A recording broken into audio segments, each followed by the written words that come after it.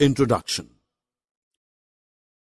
Long back, do you know how people used to measure the length of objects? They used their palm, forearm, or feet to measure the length of the objects. But these methods never gave accurate results. Nowadays, we make use of ruler, metric scale, and measuring tape to measure the accurate length and height of the objects. Let us learn the correct method of using a scale.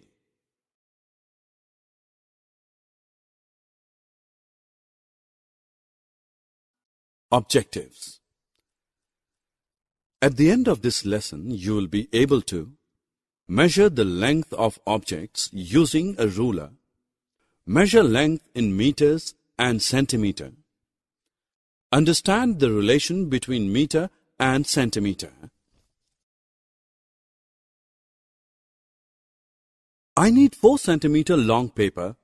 What will I use to measure the length? Yes, you are correct.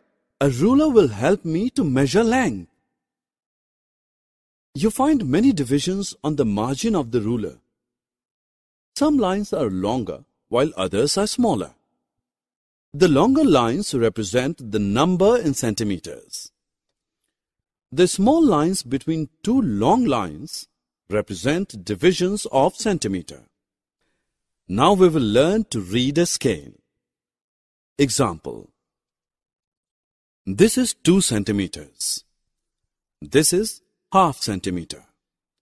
Similarly, this is 4.5 centimeter.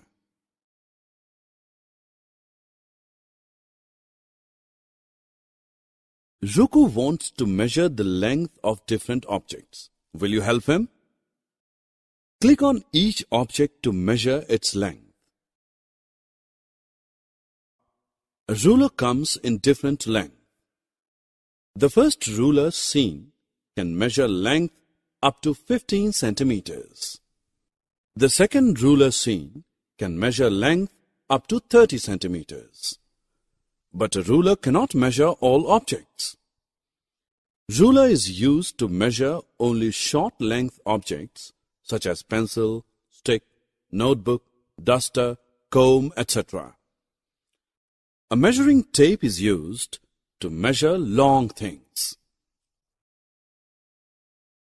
Your mother is in market to buy shirt cloth. Can the shopkeeper measure a shirt piece with a ruler? Yes, he can measure, but the work would be tedious and time-consuming. He measures it with the help of metric tape. It will take less time and less effort.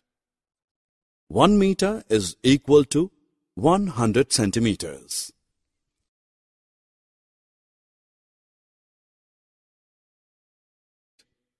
We can measure the height of the almirah by using measuring tape.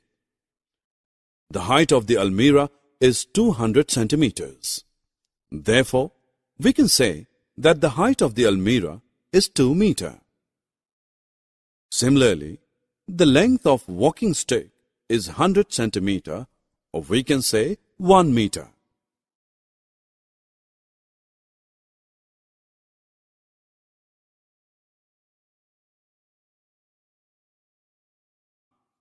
Let us compare the length of the various things.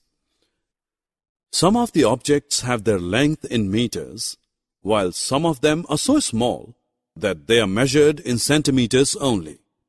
The length of a bread loaf is expressed in centimeters. The length of a matchbox is expressed in centimeters. The length of a skipping rope is expressed in meters. The length of a bus is expressed in meters.